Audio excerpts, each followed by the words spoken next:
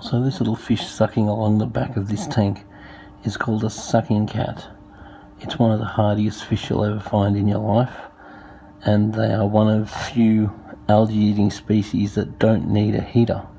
As you can see, he's busily eating all the algae off the tank. They'll help to clean all the algae off the glass, and they do well in temperate water tanks, but it is important to make sure that you don't have goldfish with them, because if you put the sucking cat in with the goldfish, it'll often suck on the side of the goldfish. But if you put it with other temperate water species like zebra danios and rosy barbs and mountain clouds, they're usually fine. Corridorus cats.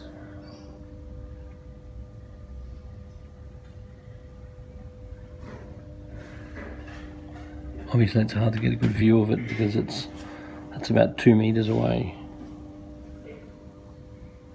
because this tank's about 2 meters wide. But it's a massive sucking cat, it's so big.